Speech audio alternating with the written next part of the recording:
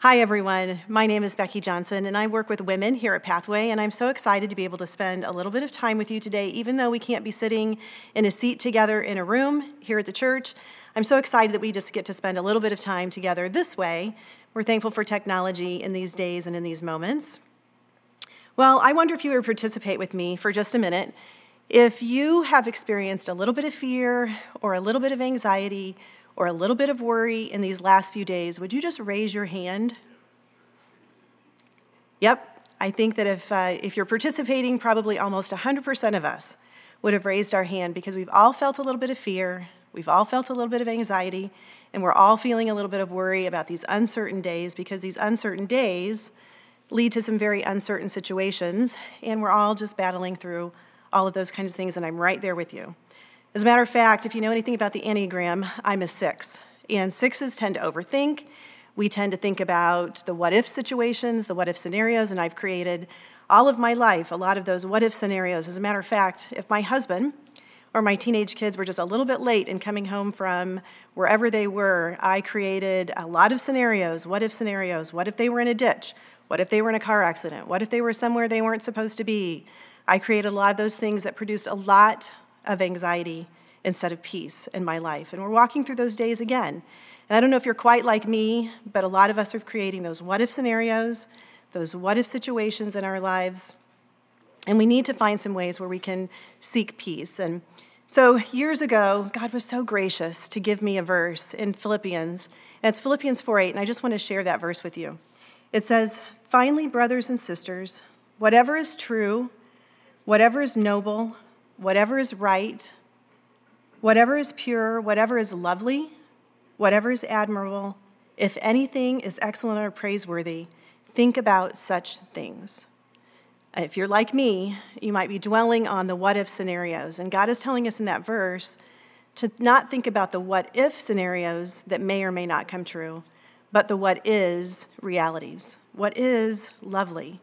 What is admirable? What is pure? What is praiseworthy? So what can you think on today that's admirable or praiseworthy or true or right or noble? Maybe go for a walk, maybe be out in creation and be praising God for the creation and the birds we hear singing. Whatever you can find to be praiseworthy in your day, whatever you can find to be noble and right and true in your day, think on such things. I don't want to negate or minimize the true hardships and the true challenges and realities that some of you are facing, that some of us are facing together. And God has a lot to say to us about those true, difficult, those really deep hardships that some of us are facing. And those what-if scenarios might be things that will come true or things that might come true. And so we have to look to what God has to say to us to help us through those times too. And I love Psalms 56:3, and it says, "When I am afraid," and I love that verse because it tells me that there will be times when I am afraid, I will put my trust in you. But for some of us, we're creating those what-if scenarios that just make it a little harder, produce a little bit more anxiety instead of the peace that God promises us. So today, together, let's think on things that are lovely, let's think on things that are admirable, and let's think on such things. I want to pray for you today. Dearest Heavenly Father, I thank you so much that you give us wisdom in your word.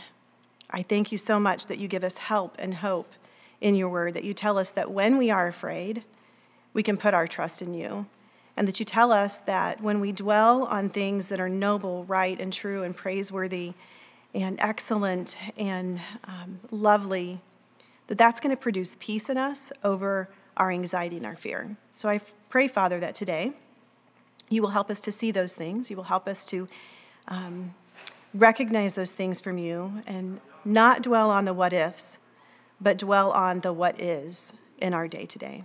Father, we continue to lift those of you, those who are working in hospitals, that are working on the front line of this battle.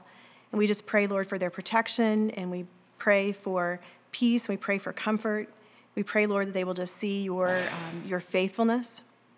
And Father, I pray for those that are walking through deep hurt. I pray for those that are walking through true, deep, the realities of this difficult season that we're all walking through. And I just pray, Father, that you'll bring hope and peace, that they can see your faithfulness as you walk with them through these days. So, Father, we love you and we thank you, and it's in Jesus' name. Amen.